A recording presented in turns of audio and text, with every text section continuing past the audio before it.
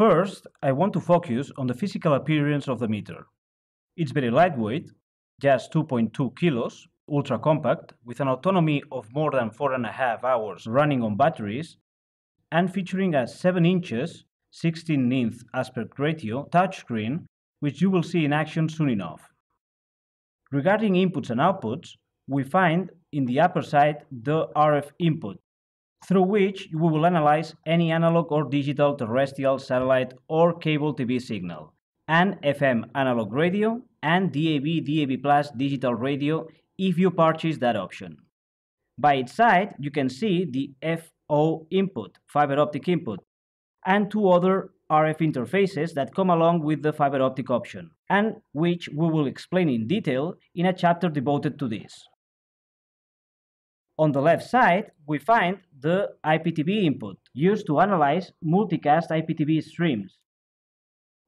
A transport stream input, you can input any transport stream into the meter and analyze it with the built-in transport stream analyzer. A transport stream output, you can output the transport stream after the modulation of any tuned terrestrial, satellite or cable TV digital RF signal, or even output the transport stream after IP de-encapsulation if the signal is received via IP.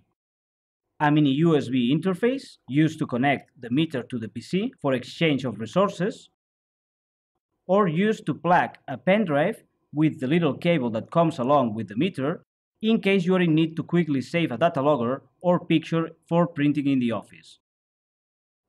An HDMI output to output the picture on the screen in HDMI format, video audio output for the same purpose, and video audio input to watch the video content that you input on the screen.